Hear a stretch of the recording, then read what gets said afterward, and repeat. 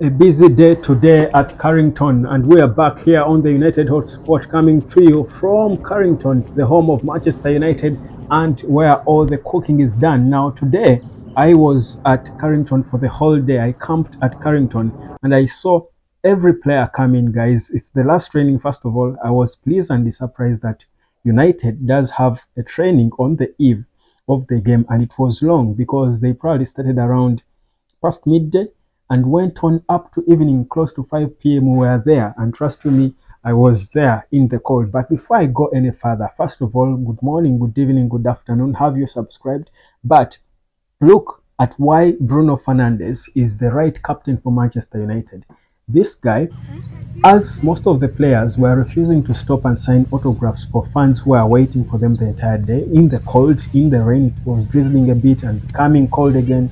Bruno is the one player after training, late when it was already getting dark, stopped and parked his car, his Bentley, and he was signing autographs for each and every fan who was there to watch this training. Now, for me, that is classic Bruno, and everyone, the kids there, left excited when so many other players were all feeling.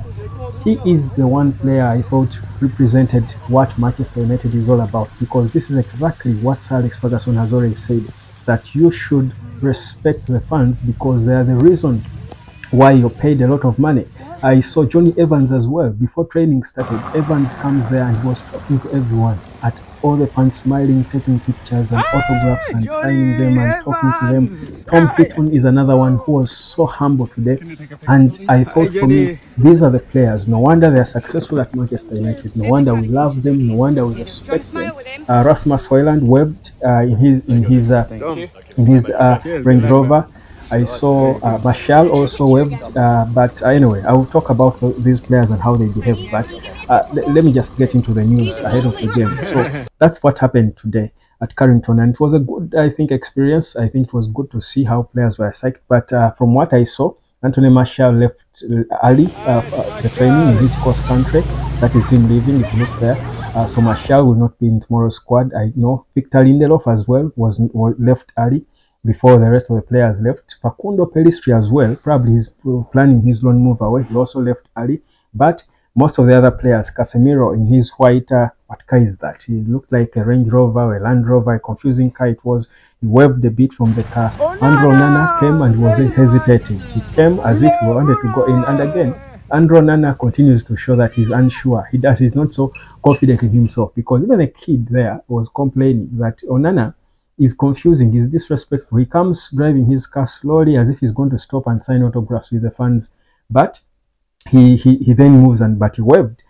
So did that was him going in for training. Rafael Varane came out, he waved to the fans. Wan-Bissaka doesn't care about anyone. For him, he just drove off. He just drove off. That was after training. Then same thing with Garnacho. You know, the kids, all kids who were there wanted a piece of Garnacho. They were crying. Kids were crying because Garnacho did not stop, and they were telling their parents, "Why didn't he stop? Why didn't he stop?" You know, Carrington is so guarded. It's a private space in the woods, like you see it right there. It's abandoned, as if you would say. It's in the middle of nowhere, and it's private access. But they allow people to go to walk until the main entrance, and you know, you're able, if players allow to stop, you can talk to them. I saw Wayne Rooney there. Wayne Rooney was there today, and he also refused to stop. And I mean, I just bumped into him. I was shocked that he's there. He came out early because I went there around 11 or 10 a.m. and he was coming out. Probably had dropped his child, maybe one of the academy kids. Then later he came back, I think, to pick them. Then he continued in the residences at Carrington, so he probably still stays in there, where most of the players, you know, were going. So it was a beautiful day, but I think I felt like the body language and the chemistry, the body language of the players, for me, most of the players was good. I feel it was decent, but I didn't know. I don't like the fact that whereas there were so many players waiting for these players to sign autographs, most of them were feeling on them in their expensive cars. I thought that did not look good. So kudos to Bruno Fernandes. He's a legend. He signed each fan's autograph. Johnny Evans as well. But getting proper into the game in terms of players and personnel. So I expect to see Casemiro probably in the squad. He will be there. I expect to see him because he came and trained, you know, decently well. And at least, like Eric Ten Hag spoke to us, he's one of those he's expecting to come. For Martial, probably his way is out. He came a bit almost late, not per se. but left so early in his cross country, and he with his hoodie on, and he also waved to the fans. Looks humble like he is on the pitch. The first player to arrive from all those I saw was Altel Baindil in a black Range Rover. I was shocked. I hope we do get a chance to see him play a few minutes, but of course, like I said, Andrew Nana was there and hesitating, so he was driving his car with someone. But Baindil came early, and he actually was recording us. He was the one recording the fans waiting. But I was shocked that it was him. I wasn't ready to record him. I did not expect that it was him. Then he just reaches me and drives inside, and it's Baindil. But yeah, it was good to see him in his Range Rover. His body language didn't look like an excited guy. You'd think if he was excited, he would have stopped for to sign photographs and all. Then who else? Which other player can we speak? Diogo Dalot waved when he was going in. When he was coming out, he didn't seem to care. Marcus Rashford drives tinted cars, a tinted Lamborghini, which he did not open at all. And those were, I think, used to going there and know for him that one. Him and Wan-Bissaka are known for never stopping. Whether his baby is crying and crying for their signatures, they never stop.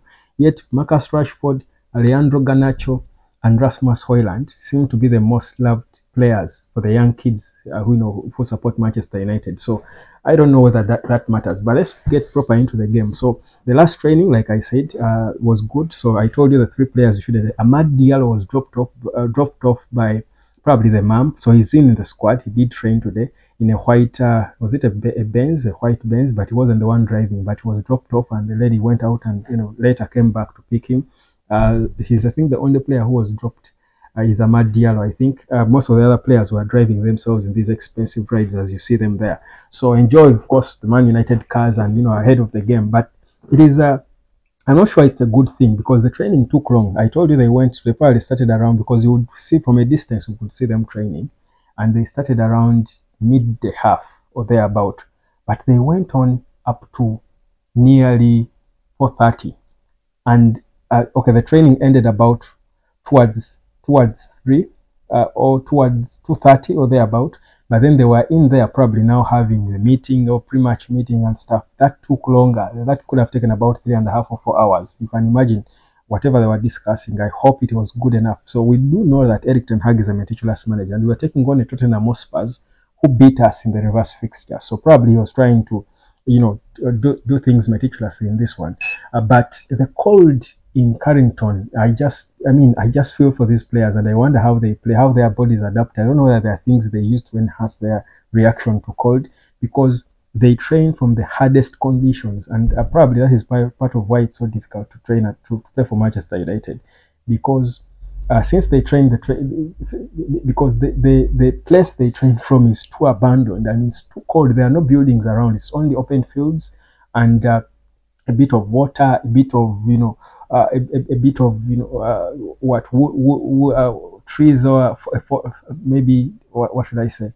There are open fields and a bit of abandoned woods, without really, not a forest but a dry forest, if I would say, but without real trees, trees with branches. It's funny. It's a funny place. It's like a huge farm that is abandoned. So that's why they play, because in the neighborhood there is a horse riding space and some stuff like that.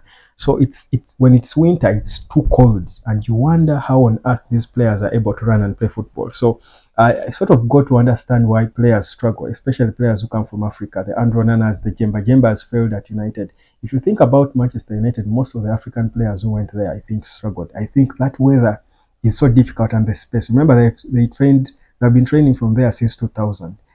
So you can imagine all the players who went there. If you're coming from the tropics, that's a very difficult place to train. But I think it's the best way for you to try and adopt. So yeah, that's a bit of the team. But for me, for the most part today, I wanted to see the players and how they come in, and who comes on time. Like I said, Baindil came on time. He seems so humble. I saw who else who followed in there. Johnny Evans is among those who came early.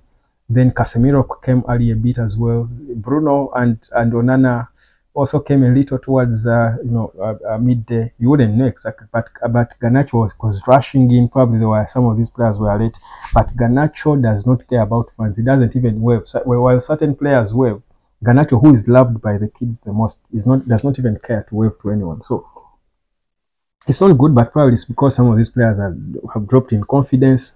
They don't believe in themselves that much.